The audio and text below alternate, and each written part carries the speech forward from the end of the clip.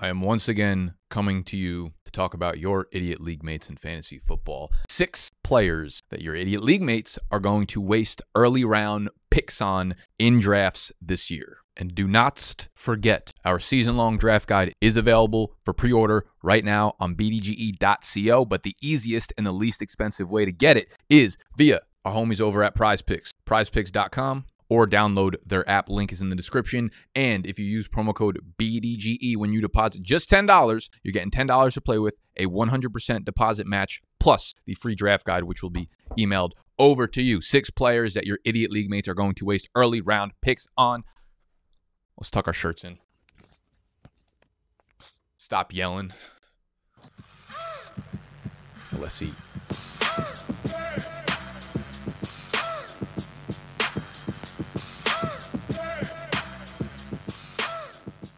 We're actually going to go round by round here, all right? We're going to go with the first round, the second round, the third round. We're just going to go round by round until we hit maybe round 5 or 6. I think those are still kind of considered early round picks if you ask me, but it's what I'm doing. So anything you ask me, I'm going to be doing it correctly. The first player in the first round that you should not be drafting, that you should let your idiot league mates waste an early pick on, is Najee Harris of the Pittsburgh Steelers. Now listen, Najee came in first round NFL draft capital that's legit for an NFL player. And he was every bit the player that the Steelers needed at the time and drafted him to be. He had a great rookie year. And I wouldn't be surprised if we saw something similar to the rookie year that Najee had. But now you're paying the premium for it. He's going ahead of guys like Dalvin Cook. I would never, ever take Najee Harris over Dalvin Cook in a 2022 fantasy football draft. But when you can objectively look at the situation and we start to pick apart what his year was last year, there was not a lot of efficiency. There was not a lot of explosive plays. And I've dropped this stat a few times, and it's just something that a lot of people forget. But that week 3 game against Cincinnati,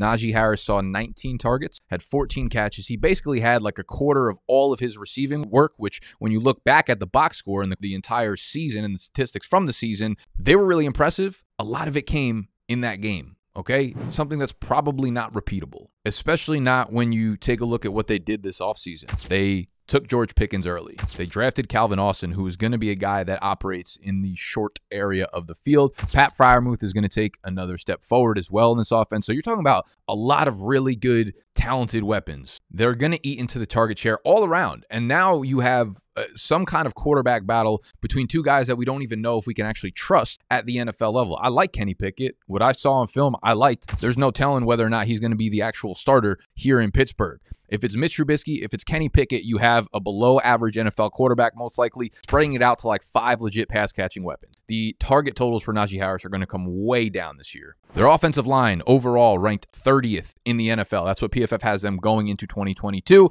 And again, like the lack of explosiveness tells me that like he needs an insane volume total to get there. And they're already talking about probably peeling back his workload a little bit. But if you look at last year, among 50 running backs with more than 100 carries, Najee's 15-plus yard carry rate, so the percentage of his carries that went for 15 or more yards, 2.8%. That was 41st among 50. So the overall message here is I think Najee Harris, he's getting drafted like 7th or 8th overall.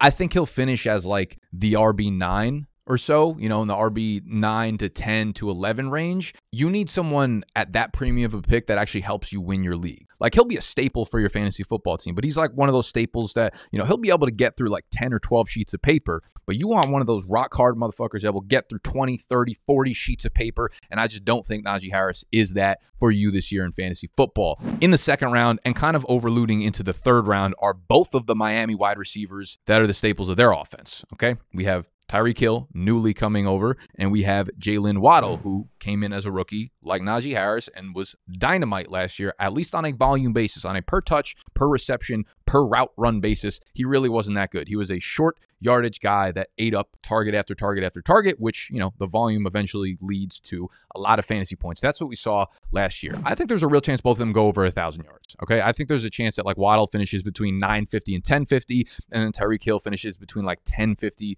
and 1,100 yards, something like that. But man, I'm not paying Tyreek Hill's a second-round pick right now. I'm not paying second-round draft capital for a guy that I personally think is going to finish between 1,050 and 1,100 yards. I'm not paying third-round draft capital, which is where Jalen Waddle is going, for a guy that I think is going to hover around 1,000 yards. You guys don't believe me when I say this, but 1,000 receiving yards is pretty replaceable in fantasy football. And when we look at the rest of the team, yes, they improved. They added some pieces to the O-line. There's a chance that Tua takes a big step forward. There's a chance that Tua is just toast. Like, what realistically is the upside in terms of like passing touchdowns in this offense? Like, is Tua all of a sudden going to throw for 33 passing touchdowns? If that's the case, then yeah, I would love to draft a guy like Jalen Waddle or Tyreek Hill because they'll probably get a decent amount of volume and then you have some touchdown upside. I think there's a better chance that Tua finishes with like 18 to 20 touchdowns than there is 28 to 30 touchdowns. And if you're spreading 18 to 20 touchdowns around between, Tyreek Hill, Jalen Waddle, I think they brought in Cedric Wilson and Mike Gesicki and Chase Edmonds. Like, they got enough going on there that I'm not sure enough about the quarterback that he's going to be able to spread it out at a high volume. I think there's going to be a run-first offense. That's why they brought in 75 different running backs: Chase Edmonds, Sony Michel, Raheem Mostert, right? Mike McDaniel coming in there already knows them. So it's like there's too many things happening here for me to actually think that any one guy has a ton of upside in this offense. Therefore, I'm going to pass on them in premium picks because I just don't think they have any ceiling here. It's kind of the case for most of these guys, man. I just don't see a lot of ceiling, and that's the case for the third guy on this list. Also going in the third round, at the back of the third round, is David Montgomery, the Chicago Bears running back.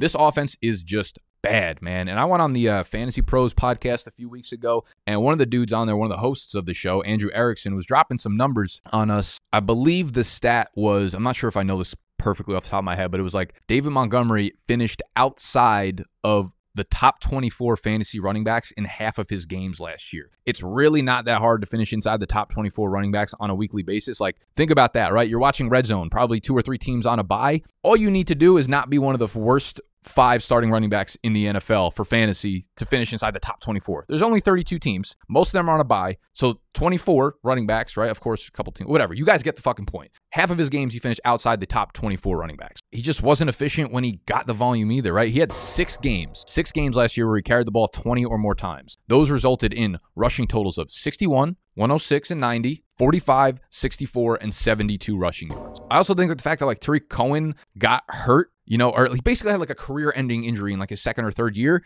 his role was very clear in this offense, and David Montgomery has clearly benefited from that really serious injury that Tyreek Cohen had. I think they wanted to have a pass catcher in the situation. They brought in Darrington Evans, man, and Darrington Evans was never a guy that I loved from a rushing standpoint. He was always undersized, 5'10", 203 pounds, but he's a really explosive athlete, and he can play on third downs. He can be a very, very good pass catcher. If you look at his profile, man, he's athletic. He's got the size to be like that Tyreek Cohen type player, best comparable to Darrell Henderson. I think Darrington Evans is going to be a little bit of a wrench in David Montgomery's outlook this year. If he's not getting the pass catching to a level that he was the previous years, that stuff's going to come down a little bit. Not to mention that they have the second worst offensive line, 31st ranked offensive line entering the year via PFF. There's also a chance that Justin Fields just isn't good, right? He might be good, but I don't think he's going to be good this year. They don't have any weapons. They have a terrible offensive line.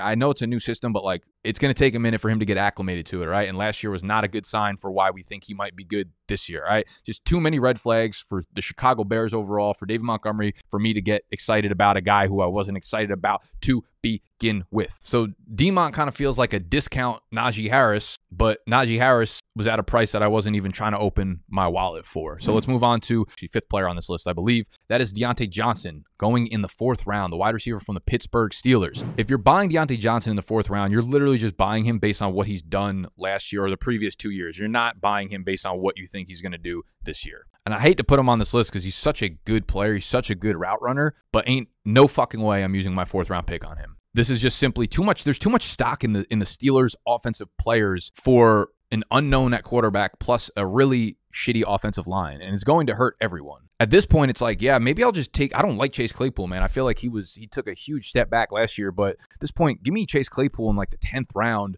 over Deontay Johnson in the 4th round. Like the chemistry between Deontay Johnson and Ben was real, man. And I'm not sold that we see him getting force-fed targets like he did in previous years. And on a per target, like per, route run, per reception basis, Deontay Johnson was not very much like Waddle. He was a volume player last year. And when you don't have the same quarterback, you don't know if you're going to get the same volume, right? And again, same point with them. The touchdown upside, I would say, is even lower in Pittsburgh than it is in Miami in a very severely limited downfield passing offense. Johnson, you know, he's a specimen at wide receiver. If you put him in an offense with the top 10 quarterback right now, he would be a top 10 fantasy wide receiver. I would say he might finish closer to top 5 than top 10 if that were the case, but it's just objectively not the situation for him right now. So Johnson's a guy that's he's off my board unless he drops into like the 6th, maybe, like end of 6th round-ish, that area. The last player on this list who I've talked about like ad nauseum this offseason, who is still sitting in the 5th round, is Antonio Gibson, man.